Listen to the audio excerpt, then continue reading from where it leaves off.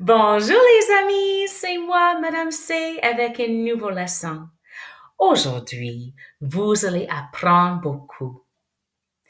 Nous allons commencer avec the welcome song. 1, 2, 3. Bonjour les amis, bonjour. Bonjour les amis, bonjour. Bonjour les amis, bonjour les amis, bonjour les amis, bonjour. Bonne journée à tous.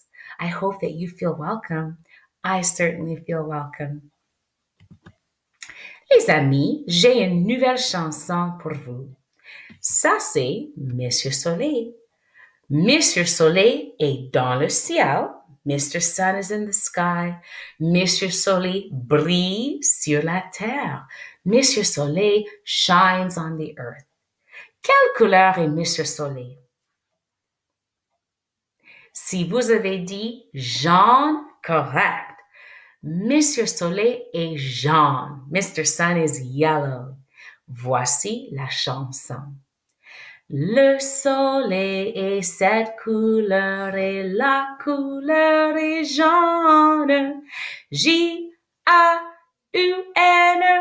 J-A-U-N, J-A-U-N et le soleil est jaune. Alors, le soleil est J-A-U-N-E.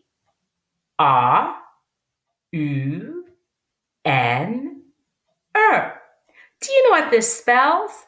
This spells jaune. Yellow. Jaune. Chantez la chanson avec madame. 1, 2, 3. Le soleil est cette couleur et la couleur est jaune. J-A-U-N, J-A-U-N, J-A-U-N et le soleil est jaune. Très bien, les amis. Le soleil est jaune. Voici votre message. Vous avez un message, les amis. Ça dit, bonjour les amis, bienvenue, welcome back. Bienvenue les amis. Aujourd'hui, c'est lundi, le 20 avril 2020. J'espère que vous avez passé une belle Pâques.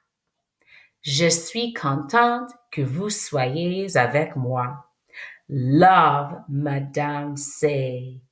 Wow, les amis, regardez ce grand cœur.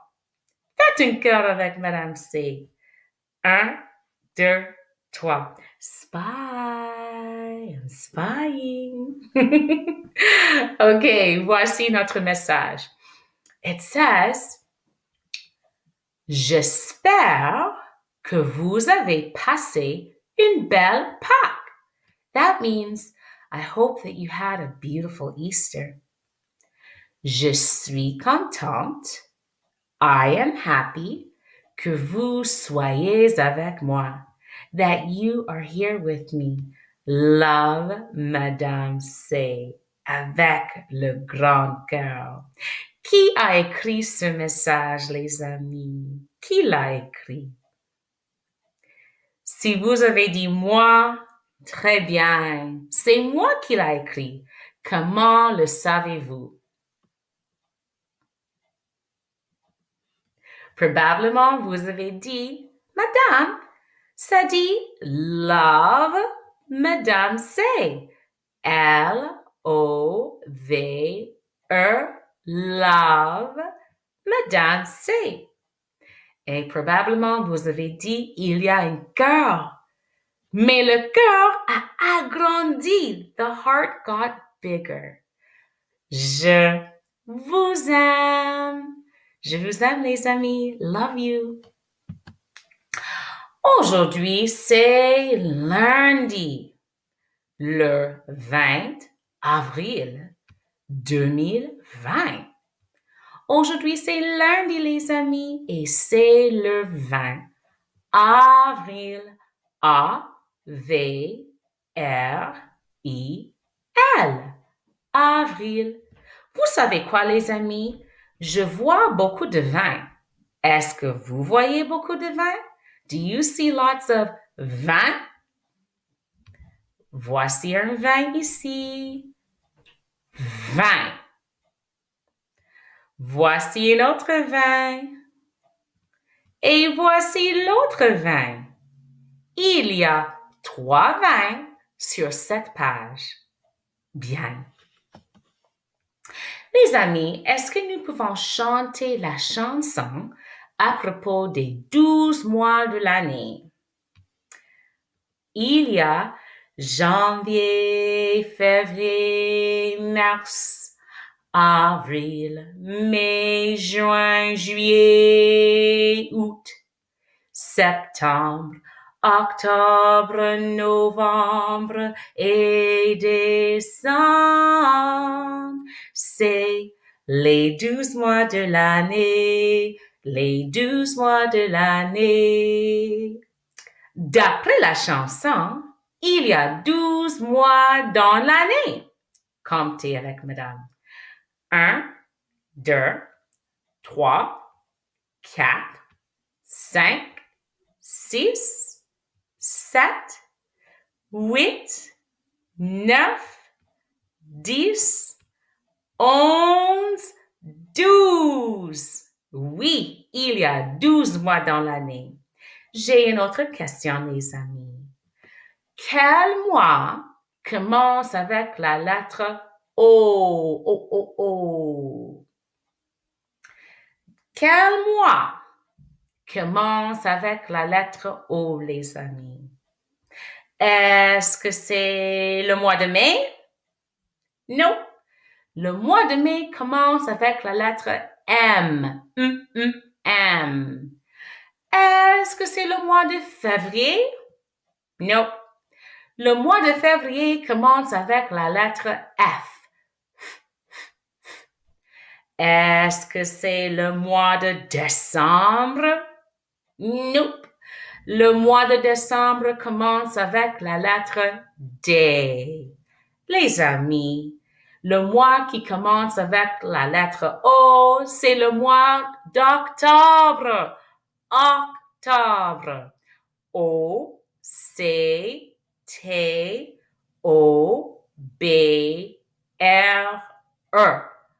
Octobre. Et probablement, vous avez remarqué qu'il y a 2 lettres O dans le mot octobre. Au début, octobre. Voici l'autre. Très bien, les amis. Passons à notre question du jour. Vous avez une question. Vous avez une question. Vous avez une question. Quelle est la réponse? Voici la question. Oui, il y a des formes, les amis. Quelle est la régularité? Quelle est la régularité? What is the pattern? Quelle est la régularité? Les régularités, les régularités. La la la la la la, les régularités. OK. Observez bien, les amis. Quelle est la régularité ici?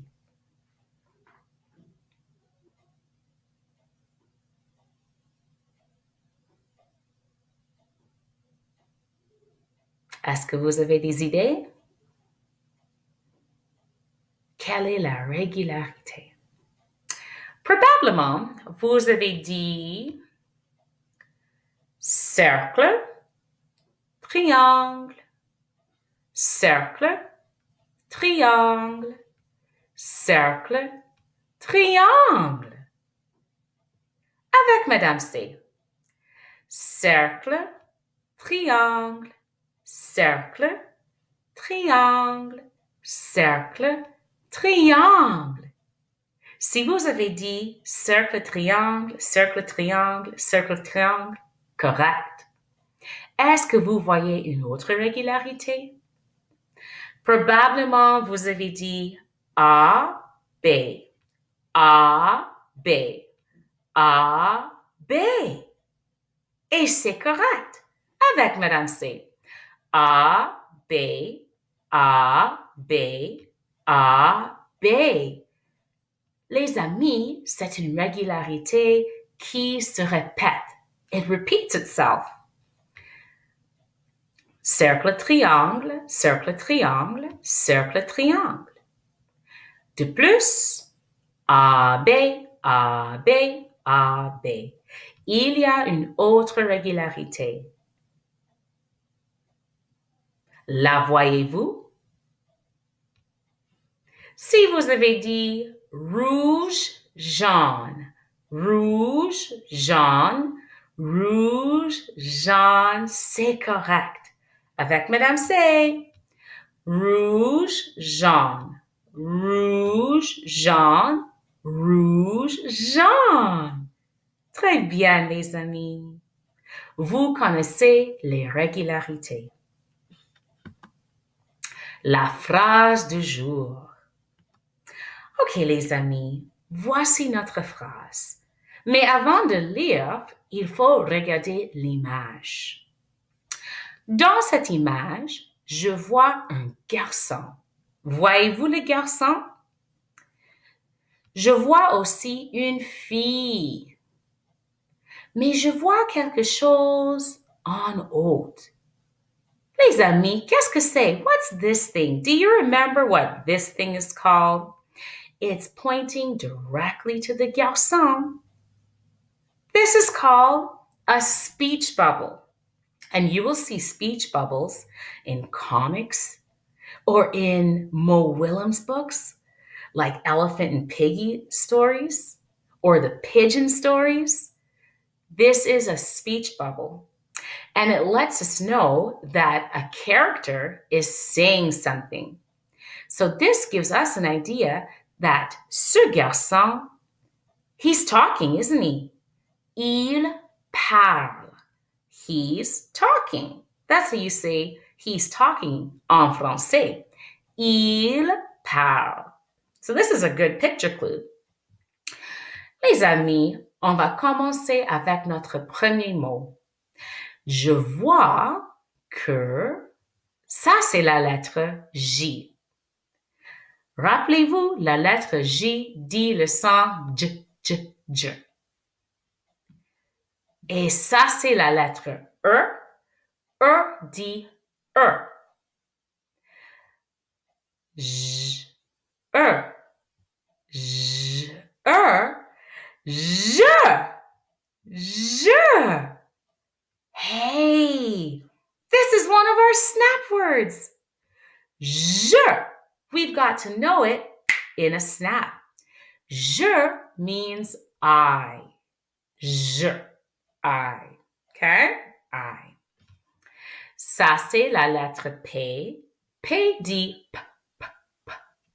Ça, c'est la lettre A. A dit A, A.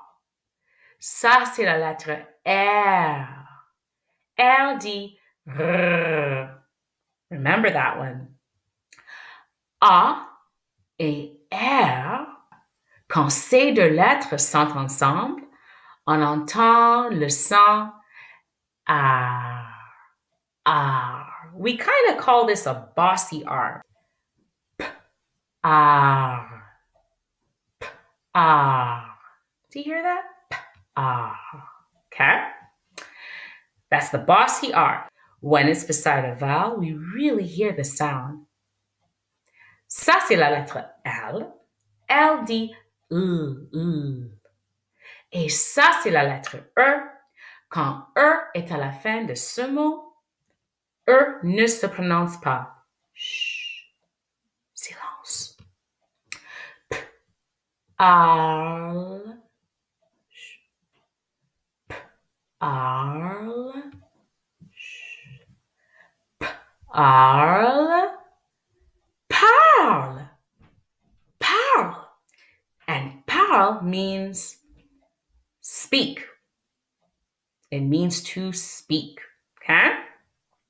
Je parle. I speak. Comme le garçon. Il parle. He's speaking. Je parle. I speak. Okay. Et voici notre troisième mot. Ça, c'est la lettre F. F dit F. Ça, c'est la lettre R. R dit R. Okay? F, R. Ça, c'est la lettre A. A dit A. Ça, c'est la lettre N. N dit N. Mais les amis, quand A et N sont ensemble, on entend le son en. A et N disent en. Okay? En. From. From. So we've got some blends. We have F et R, A et N, en. Okay. Les amis, you may have noticed in some French words, they've got something called an accent. You'll see a little thing, sometimes it's on the top of the letter, and in this case, it's on the bottom. This is called l'accent cédille. And this special accent helps la lettre C make a soft sound. If this little thing wasn't here, it would make the k sound because there's A qui suit.